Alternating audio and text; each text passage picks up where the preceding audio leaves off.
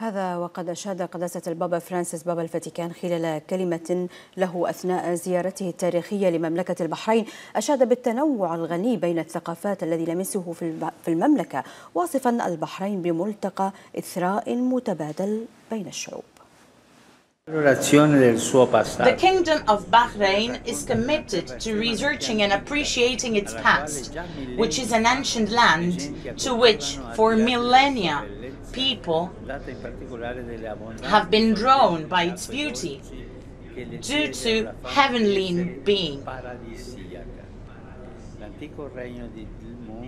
The ancient kingdom of Dilmun was called the Land of the Living. Going back to the roots of time, something approximate 4,500 years of uninterrupted human presence, it is evident that the geographical location, the people predisposition and adaptability, as well as certain historical facts, have given Bahrain the opportunity to be a confluence of mutual enrichment for peoples. One aspect, therefore, stands out. This land has always been a meeting place for different peoples.